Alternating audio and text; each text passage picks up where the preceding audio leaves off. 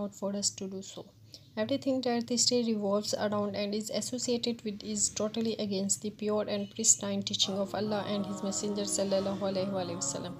Even this celebration is between a husband and wife. It is not right to do so because it is the celebration of non-Muslims, and of course it is an illicit relationship. Then obviously it is haram. We should adhere to the limits set by Allah and not transgress them just because we see other people doing so. May Allah guide us and enable us to be true Muslims who submit earnestly and sincerely to Allah and His orders. Ameen Ya Rabbul Alameen.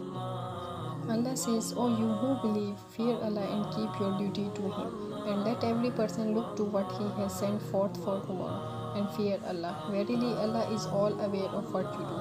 Surah Al-Hashar, ayat number 18.